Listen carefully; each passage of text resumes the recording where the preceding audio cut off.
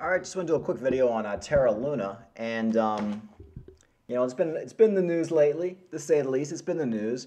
Of course, Terra Luna pretty much crashed a couple months ago, took down the whole crypto market, and since that crash, um, news has been coming out about the founder Do Kwon, and turns out he's been under investigation by the SEC now, or at least they're investigating the UST stablecoin. It looks like Do Kwon was making $80 million withdrawals before the Terra Luna actually crashed. So apparently this guy, Do Kwon, who's basically the creator of Terra Luna and UST, he knew it was all going to crash. He knew it was a Ponzi scheme. So he was just slowly, every month or two, just withdrawing millions and millions of dollars, $80 million withdrawals. That's usually how these Ponzi schemes end. If you go back to BitConnect, which was basically the Ponzi scheme of 2017, Terra Luna was the Ponzi scheme and UST was the Ponzi scheme of 2020 up to 2022, this bull market. BitConnect was the Ponzi scheme of 2017. It seems like every bull run there's a Ponzi scheme. It's kind of weird, and they all end the same way. People try to take their money out, then the whole thing crashes. So basically, this Do Kwon knew it was going to happen, and he knew this whole UST stablecoin wasn't strong and wasn't going to be able to hold its peg. So he basically probably took out billions of dollars. Now, my point of this video is, I've made videos like this before. You can look at my previous video. I called the UST crash about 3 months ago, a month before it crashed. I said it's a big scam, get out of it. It's backed by nothing. If you put your money in there, you're basically an idiot. I traded a little bit of Terra Luna on the way down, but I never actually held any Terra Luna. I'm just trying to make the point that crypto YouTube is the worst possible thing for for newbies getting into cryptocurrency, or really it's just the worst thing for crypto. Like, I love YouTube and I love crypto YouTube. I watch it every day when I'm working. I watch it, in my car. I watch it at home. I like it, but it's just the worst thing for newbies. If you've been in the market for a couple of years, you realize all these guys are charlatans, and you just take it as a grain of salt. You take it as entertainment. But these big YouTubers were all pumping Terra Luna, and it makes you wonder, without these big YouTubers pumping Terra Luna, would Terra Luna have become as big as it was? Well, the answer to that is obviously no. Just like BitConnect. BitConnect became big because of YouTube. All the YouTubers talking about it, the YouTubers with millions of subscribers, and the word spreads, and before you know it, you got yourself a giant Ponzi scheme with billions and millions of dollars invested. And when it crashes, hundreds and hundreds of thousands of people lose all their money, hundreds of people commit suicide, thousands of people go broke, and it's all because of these guys. BitBoy Crypto Hero, here's a video from last year. Terra Luna, the pump cannot be stopped, and there's plenty of other videos. I'm surprised he hasn't erased them. The biggest Terra Luna pumper, Crypto Banter. Here, I made a video about this a couple days ago. Solana, Luna, or Avalanche, which altcoin will hit 250 first? Every single one of these altcoins is pretty much dead. Avalanche is a dead project. It's down to $19. Solana, crashes every couple of days. It's one of the worst performing altcoins in the bear market. And Luna is dead. It's down to zero. And I can find all these other YouTubers that have big subscribers too following it. Now, I'm a YouTuber with hardly any subscribers. I've only been doing this for a few months, and I'm not even all that smart. I'm a high school educated guy. But how was I able to look at UST and say this is a big scam and warn people not to invest in it? And these guys, who are supposedly smart, this Crypto Banter guy is supposedly like a financial advisor, how can't they see it's a scam? Everybody can see it's a scam, but they can't. So my point is, there's obviously something fishy gone behind the scenes, and I'm not going to make any allegations. I know nothing. But it's kind of weird that all these big YouTubers are pumping this Terra Luna and UST, and they all turn out to be big Ponzi schemes. Especially this Crypto Banter. Every day he would tell people to buy Terra Luna. Every single day. It was almost like he worked for them, or like his mom owned the company. It was really weird he was that into a shitty project like Terra Luna.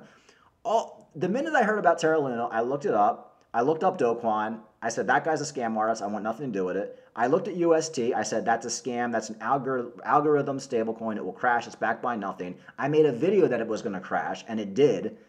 And I even knew this, and I know very, very little about blockchain, about crypto. I'm just like a regular guy. But I looked at it for 2 seconds and I saw, and it's not just me. A lot of my friends who I told about UST and Terra Luna said it's crap.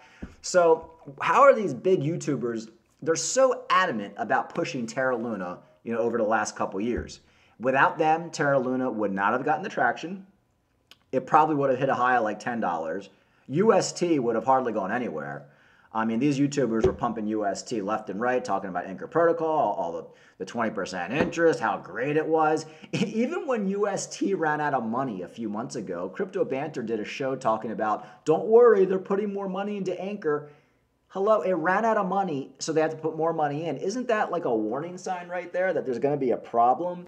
So anyway, I just want to make a point, folks. If you're new into crypto, all these big YouTubers, they're not looking out for your best interest. If they're talking about Bybit, don't listen to anything they say. They get money, of course, when you lose money on Bybit. They get money when you use leverage.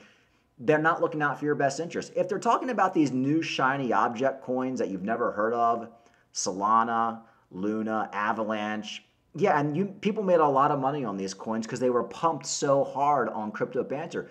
But they're all pump and dumps. If you're looking to be in crypto for the next 5-10 years and you want to buy a project, hold it, like Cardano, for example. You could have gotten Cardano a couple years ago at 2 cents, went up to $3. It'll be probably $10, $15 in a couple years. These guys don't talk much about Cardano, and there's a reason. They are only shilling the scam, sleazy projects, the new shiny object. So, and that's how they get all subscribers, because it's all flash, but everybody gets wrecked. So my point is, Terra Luna turned out to be a scam. UST turned out to really be a big scam, and it only became as big as it did because of all these guys. All these guys just talking about it. Now they don't want to have much to do with it. They don't want to talk about it anymore, but they're part of the problem. So my point is, use some common sense when you watch these crypto videos, especially if they're the big YouTubers that most of these guys are bought and paid for. If they're talking about a project nonstop, there's a reason behind it. Okay, I talk about Cardano a lot, but I like Cardano. I've been in it for a long time. Cardano could go to zero. I don't know. I mean, look, if I lose all my money in Cardano, I'll be sad, but I'll be okay. But I think it's going to be good. I think it's going to do well. But these projects were obvious pump and dumps for the last couple of years. It was obvious once that bull market ended, they were all going to drop. I mean, it was just common sense to anybody who's been in crypto a couple of years. And the problem is, newbies get in, they watch these guys, they watch Fatty Doo-Doo over here, crackhead, they watch the other guy who was fired from CNBC for giving bad advice, and they watch all these charlatans and they just end up getting wrecked. So, if something seems too good to be true, it probably is. This Do Kwon obviously is a big scammer. Obviously, he was probably paying people off to promote his project. There's clearly more to this that meets the eye, and it's all going to come out over the next couple of years. And this guy will probably end up in prison, is my opinion. I don't know, but I think he probably will. But will it ever get to the point where we figure out why were all these YouTubers talking about Terra Luna? Why did George from Cryptos R Us care about UST and put all that money into it and tell people to put money into it? Why was Crypto Banter talking about Luna every day, all day? Why was BitBoy Crypto making videos about it? It just makes you wonder. It makes you wonder, is there a bigger scheme here when you're talking about something like UST, which was an obvious scam? It was obviously going to unravel at some point. So for the newbies in crypto, just be careful. If it looks too good to be true, it's probably too good to be true. Once the bear market hits, all these scam projects go away. And that's basically where we are right now. Will Solana be the next one to crash to zero? Will AVAX? Who knows? Who knows what's going to be next? But you want to be in projects right now that have stood through multiple bear markets. They're not run by scammers. They're not all over YouTube. YouTubers shilling them left and right. In fact, folks, I'll be honest. The projects that are shilled the most by YouTubers perform the worst. Back in 2017, half the YouTubers were XRP YouTubers. How did that work out? XRP turned out to be the biggest load of crap ever. It's the one coin you could have held that made you no money over the bull run. I mean, it's crazy. So, and the list goes on. Solana. big shill coin. Did well at the height of the bull run, but right now it's not doing too well. Solana will never come back to where it was last time. Never, folks. Ever. It's just not going to. AVAX, it was in the hundreds. It's down to $19. That was a big pumper coin. All these coins that get pumped and shilled, eventually they go up way too much. People lose interest. They go down. People realize there's not much behind them, and then they go away. And that's kind of what happens. And of course, Terra Luna turned out to be a big Ponzi. And now, UST was the Ponzi, but Terra Luna was just as much of a Ponzi because the way it was connected to UST.